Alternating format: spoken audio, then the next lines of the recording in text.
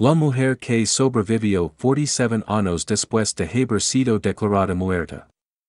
Hay personas que, de forma recurrente, vuelven a tu vida. En mi caso, una de esas personas es Essie Dunbar. La primera vez que leí sobre ella, hace ya muchos años, su historia me estuvo persiguiendo durante días. ¿Cuántas personas habrían sido dadas por muertas sin estarlo? ¿Cuántas personas habrían sido enterradas vivas?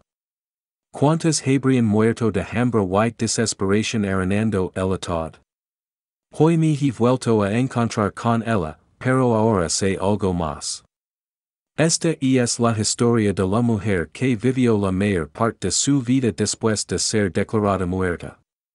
Por lo que sabemos, la referencia de todas las historias modernas sobre Essie Dunbar la publicó Jan Bondeson en su libro, Buried Alive, The Terrifying History of Our Most Primal Fear. Bonsenson nos contaba que, hacia el verano de 1915, el médico de Blackville, Carolina del Sur, un tal DK Briggs de Blackville, visitó a una mujer afroamericana de unos 30 años. Según parecía había sufrido un fortísimo ataque de epilepsia, era Dunbar. Briggs la examinó y la declaró muerta.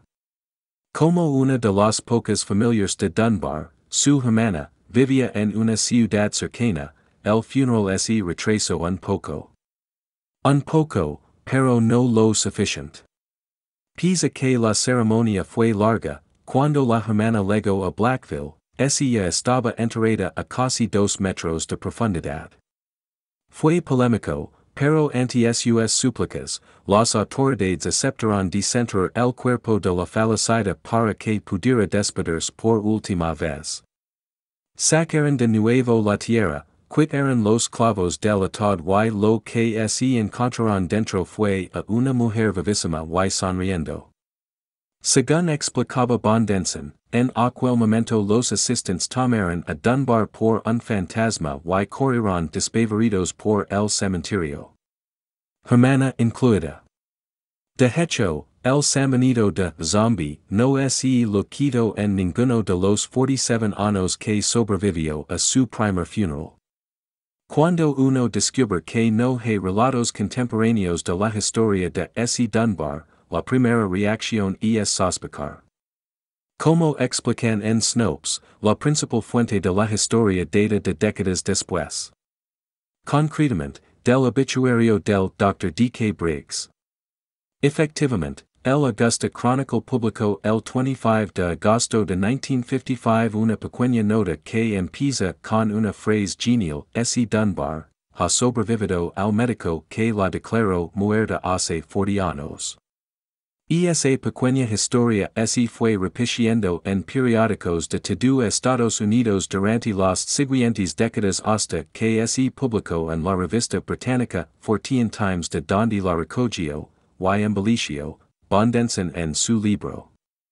Por eso, aunque no tenemos pruebas directas sobre el funeral falso y verificar hechos un siglo después de que ocurrieron es difícil, la mayoría de los eruditos sobre el tema y de los aficionados a las muertes truculentas dan por buena la anécdota. Al menos, en alguna de sus versions.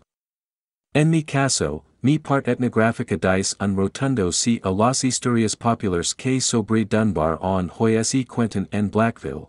Mi parte escéptica dice que las historias son.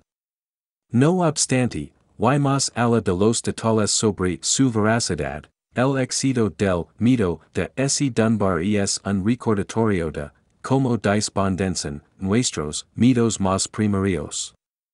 Otro día, volveremos sobre ellos.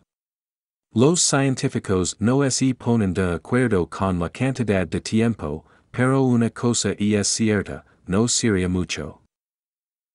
Algunos hablan de entre 10 minutos y una hora, mientras que otros hablan que incluso podrías llegar a parte un día y medio encerrado antes de fallecer por falta de oxígeno, pero nosotros hemos hecho cuentas y este detalle es muy importante, al igual que la velocidad en la que lo vamos gastando. Si eres más pequeño y ocupas menos espacio dentro de la calle, sobrevivirás más tiempo ya que hay más hueco y más oxígeno, pero en cuanto a si ya no habrá vuelta atrás, si de metro y medio o rosas los dos. Pongamos como ejemplo que la calle mide unos 215 centímetros de largo, por 70 centímetros de ancho y unos 60 centímetros de altura. El volumen total sería de unos 909 litros. Si el de un humano medio es de 66 litros, entonces restan unos 843 litros de aire, del cual 1/5 es oxígeno, unos 168. Si una persona atrapada puede consumir una media de medio litro al minuto, bastarían unas 5 horas y media para que esa persona perdiera la vida.